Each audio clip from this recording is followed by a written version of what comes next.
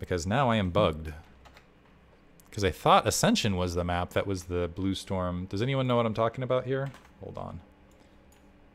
Delete that. Do a quick restart. Blue Storm, Brood War Remake. Maybe it'll say... this is not. This is StarCraft Fandom. Wikipedia might know.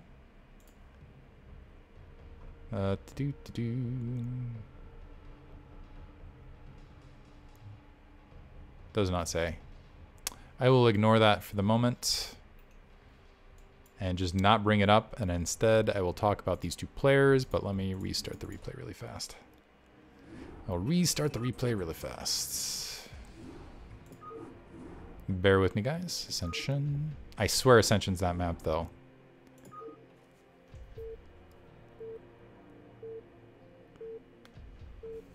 That it was just Blue Storm turned into 3. Sorry. Let's try this again. Hey guys, welcome to another commentary done by Diggity. 12 o'clock location. We have Gretorp starting as the purple Protoss, bottom right hand corner. We have Hazelynut, aka Potato Nut, starting as the blue Zerg. This is going to be on Ascension. And this is a show match series between Hazelynut and Gretorp. I'm not sure if there's any money on the line, but there certainly was pride on the line. There was a lot of friendly trash talking between these two. If you do not know about Hazelynut's channel, go check it out. It is Twitch TV, I believe just Hazelynut. She is a very inspirational person, in my opinion, just like straight across the board. She's like, back in the day, she started CSL, the Collegiate Star League, which I think is still around. I'm not sure if they have a Brood War League anymore. But that was the first, there were two simultaneous, but that was like the first major big collegiate esport organization that was founded between her and Xerus. Speaking of Xerus, Xerus founded Team Light, and on Team Light was Gretorp. And you have Gretorp, who's an old school Protoss player. He's mostly known for his StarCraft 2 casting. He's up to other shenanigans these days. But he started casting in NASL, actually did a bit of casting coaching, if you can call it, back in the day with him, and tried to support him as I wasn't able to just drop my life and go cast NASL, so did a lot of background support. But yeah, he ended up doing a lot. He was very influential in the early days of the StarCraft 2 push, was part of NASL, which was absolutely gigantic, is an old, and was a very, very good Protoss player back in the day. However, he has not played in absolutely forever. The meta has changed dramatically. I'm not sure he's played in the 973 era, or 9734 era. You have Hazelynut, who's been practicing like a mad woman, and that's part of the inspiration. Initially, I was like, Hazelynut's going to do it, I can do it, and then just life fell apart where I wasn't able to really play StarCraft in lockdown the way I wanted to. We do see a gateway opener here for Gretorp. He scouted bottom left-hand corner first, is making his way across. Looks like Hazely. Is she going to adjust upon seeing this probe, though? I think the Overlord might have seen the probe, so let's see if she goes north and does get that early scout. She opened up with, I believe, a 9 pool. We are seeing just 2 Zerglings being produced, not the full Zergling set. Mostly just wanted to make sure that hatchery got up without a lot of harassment. Is going to need to produce a few additional Zerglings to deal with this initial Zealot. And the probe making its way into the base. Now the question is do the Zerglings, so do the initial Zerglings harass that probe, or do they move up? So drone finds the gateway, is going to see the initial Zealot starting to back off now. Now here's the thing. Is it going to be new practice or old experience between these two? I'm going to, and it looks like there was a probe kill here. So Gretorp losing his initial drone scout. The Zealot making its way back. The drone making its way back. We do have 2 Zerglings. We're going to see 4 Zerglings. Second set of Zerglings is in production. Nexus, in the meantime, warping up. We do have a second Zealot on the way. 4 Zerglings very rapidly. Oh, taking initial damage without reacting, though. Looks like that drone wanted to get engaged in the action, too. I love what Gretorp's doing here, and this shows you his experience in this match. Rather than fully engaging what he knew was a losing situation, he's just backing off a little bit and letting those shields repair right as he only took, what, 1 base damage before re-engaging, waiting for that second Zealot before regrouping. The Zerglings starting to re-engage, not able to get that second Zealot kill, and again, Gretorp going to back off now with these 2 Zealots. You can see he's just very efficient with his units and very cautious. Third Zealot is out. It's kind of camping. He needs to be very careful with that Zergling counterattack. In the meantime, that natural expansion is up. However, it is not saturated. Hazelynut has managed to sneak another expansion in that bottom right-hand corner.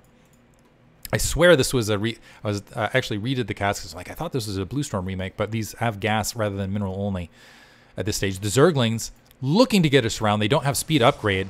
The Zealot just trying to get a little bit of base damage and some delay.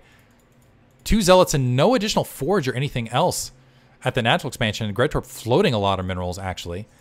Now dropping his own forge. Is he going to have enough to actually defend this? He's actually pocketing the Zealots to the north while these Zerglings do a run-by. So I think he's hoping to get some run-by damage.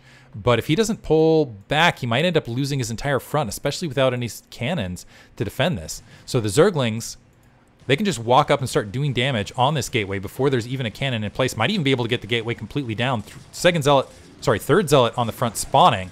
Now those 2 Zealots making their way back to the natural expansion. Hazelynut doesn't look like she's quite prepared for that. Looks like the Zergling's a bit confused as to where they want to go. 3 Zealots blockading their weapons 1, and Gretorp very bravely not dropping a cannon, perhaps realizing that Hazelynut was going to have to flood back to the natural expansion. Hazelynut, having a lot of trouble dealing with these early Zealots, is sitting a little bit behind where she might be otherwise on the drone count, grouping up, losing a lot of mining time, is starting to make the way towards lair, and losing some of that gas mining time. You see these Zerglings are just finally making their way back. Drone drill trying to get what they can done against these Zealots. 1 Zealot eating a lot of damage, and this just shows you old school shenanigans still play in modern Brood War. And still no speed upgrading on those Zerglings. It looks like it's just about finished for Hazelynut. But she's had a lot of economic disruption, still sitting at 13 drones because she's just had to produce so many Zerglings, which is a great situation for Gretorp. He's actually got a Cybernetics core, Citadel of Adun plopping down 2 additional gateways. It looks like, seeing the large amount of Zerglings on the ground, he feels like he's safe essentially against any potential air attack. Still just not great saturation for Hazelynut overall. 4 Zealots on the ground, level 1 weapons about halfway finished. There are a lot of Zerglings that she might be able to get something accomplished with. At the very least, she'll be able to repel the Zealot attack as it moves its way out.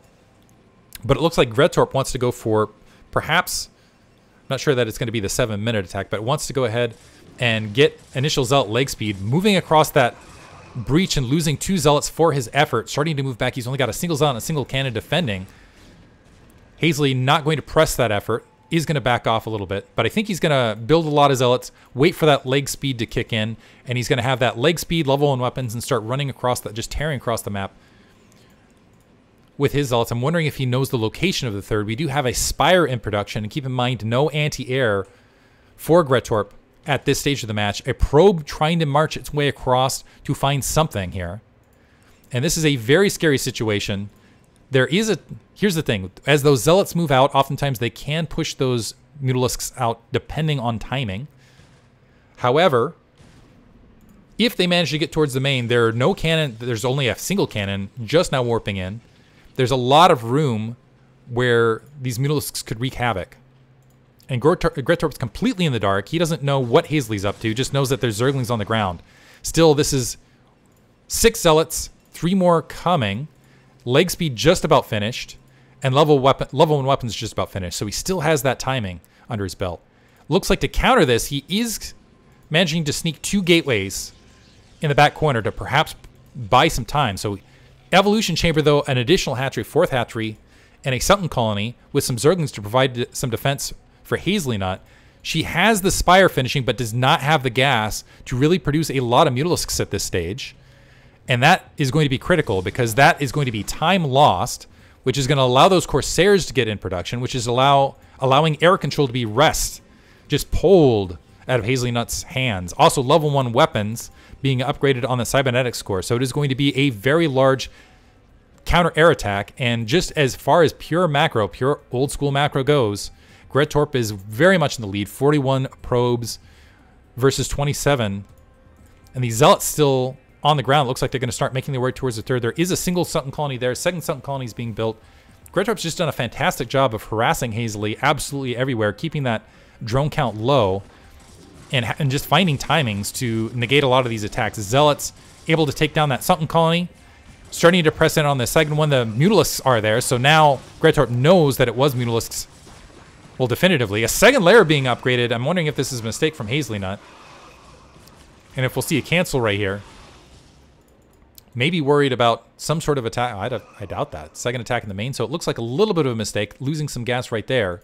Gretorp going to go ahead and try to take his 3rd base in the upper left-hand corner, and Hazely moving out with just a handful of Mutalisks right here. I think this is going to be a 4 count.